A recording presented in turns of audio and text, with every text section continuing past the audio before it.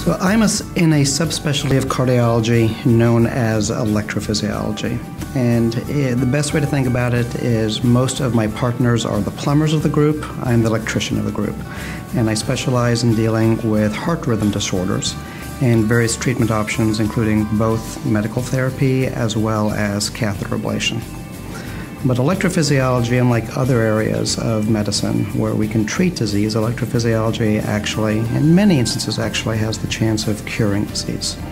And from the get-go, that was really one of the main attractive areas of that field. It's very technical, it's very specialized, and requires maybe a little bit more effort than some other areas. I refer patients to SoutheastHEALTH without a reservation.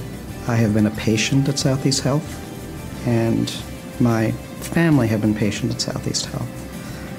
And I can't think of any other place where I would go or where I would send them.